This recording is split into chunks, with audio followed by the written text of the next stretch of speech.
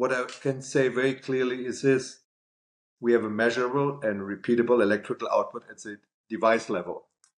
And if we are not producing energy, we are harvesting what is around us. And the question is what we are harvesting.